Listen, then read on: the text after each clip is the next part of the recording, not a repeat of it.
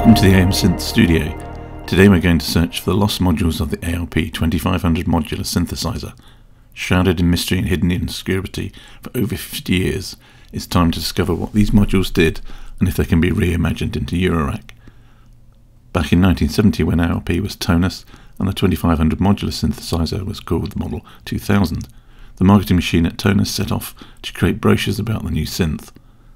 No social media or even email, they relied on coloured paper, black and white photos to get their news out.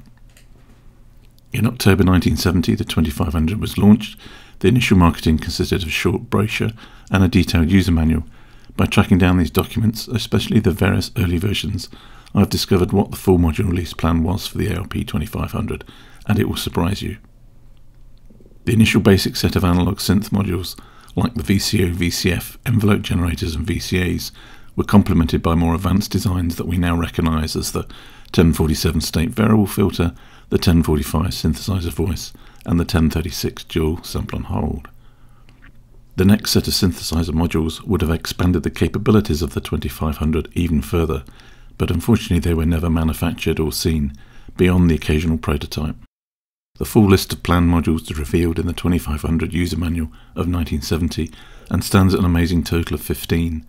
That's enough scene setting. Let's dive in and uncover the lost modules of the ARP 2500, starting with the 1035. The 1035 module existed as a working prototype, and it can be seen in the first 2500 synth that was photographed in 1970, but it never made it into production. It is a triple modulator with 3 independent balance modulators, with 6 preamps in front of these. The balance modulator had already appeared in the 1005 module, and the circuit was to be reused in the 2600, along with a new preamplifier. The 1035 is therefore easy to work out: 6 2600 preamps and 3 ring mods. The AM Synth's AM 1035 replica emits the preamps and delivers 3 balance modulators. Each input can be either DC or AC coupled. The modulators can be used as VCAs. An additional feature carried over from the prototype is a slide switch that selects whether the audio signals are modulated or mixed.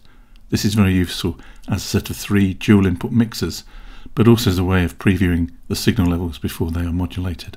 The 1042 module is mentioned in the 1970 Tonus catalogue as coming soon, but no prototypes were made. The module provides 3 discrete transistor VCAs and would have used the circuit from the 1005 and the 1006 modules as a basis. The 1042 is therefore easy to recreate. 3 transistor VCAs, each with 2 audio inputs and a CV input. I've also replicated the additional features of the 2600 VCA, where there are separate inputs for DC or AC coupled signals. DC coupling allows the use of CV signals, whilst the AC input eliminates the offset of VCOs. An orange LED shows the signal level coming out of each VCA. The 1031 module is mentioned in the 1970 catalogue as a dual multi-purpose filter with 5 modes, the 5th mode being peak. It is easy to work out that this is a 12 dB state variable filter, and the designer would have been Dennis Collin. Dennis was the key electronic engineer on the 2500 project, and he went on to design more state variable filters, including the Oberheim SEM filter. Dennis left ARP at some point in the 70s and joined Ares Music in 1975, where he designed yet another state variable filter, the AR327. It was specifically called a multi-purpose filter, and it has the same circuit topology as the ARP 1047, but uses modern OTA chips and has that 5th mode, peak. A peak filter is a frequency filter that passes a narrow band of frequencies and stops all other frequencies. A peak filter is a very narrow bandpass filter and the opposite of a notch filter. The 1031 also has a clever resonance controlling circuit, which is significantly more advanced than in the SEM or the 1047. It is this design AM Synths have replicated as the 1031 multi-purpose filter, with a massive credit and shout out to the incredible skills of Dennis Collin, a true genius. One of the most unusual modules that Tonus envisaged was the 1040 Noisulator, a combination of the 1004 VCO with the 1016 noise module, but stripped of its level controls. Rather surprisingly, the module did make it to prototype stage, and there is a picture in one of the 1970 brochures: white, pink and slow random noise, but no level controls. Tonus were very good at combining 2 circuits into one module, such as the 1005 or 1006, but this combination of VCO and noise wasn't to be. The ARP 2500 is known for just two sequencer modules, the 1027 10-step sequencer and the 1050 mix sequencer. It has always seemed a bit limited. In 1970, Turners were planning a much larger sequencer subsystem with more modules and a sequencer preset capability. Only one of these modules has appeared as a prototype, so the true depth of 2500's sequencing capability was never realised. In the 1970 user manual, Turners explained the objectives of the sequencer subsystem and mentioned three more sequencer modules, as well as a built-in voltage-controlled envelope generator.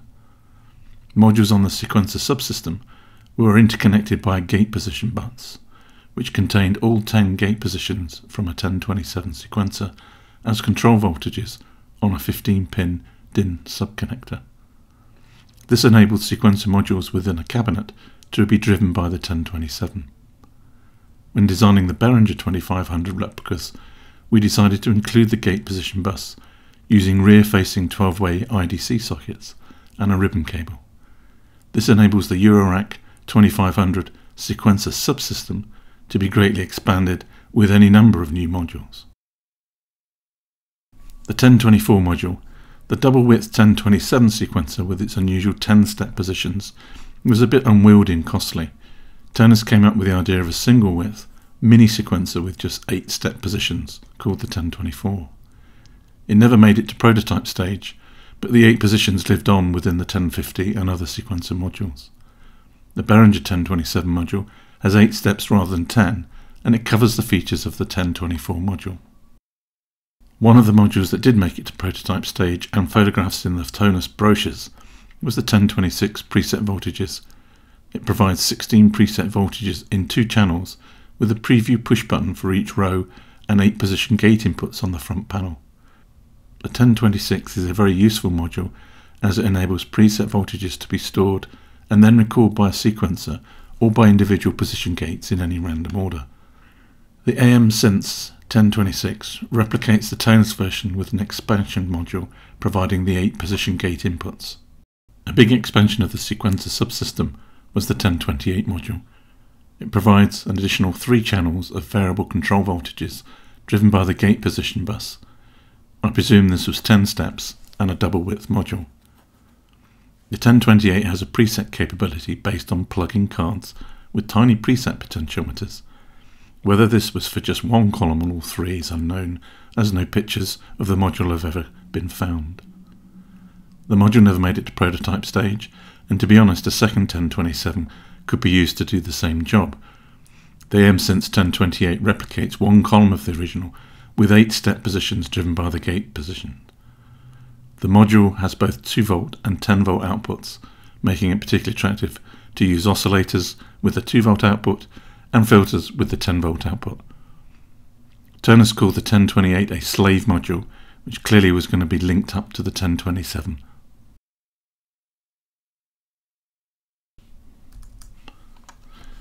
The 1037 module is mentioned in the Turners catalogue and 2500 user manuals as a dual voltage controlled envelope generator which can generate both linear and exponential envelopes.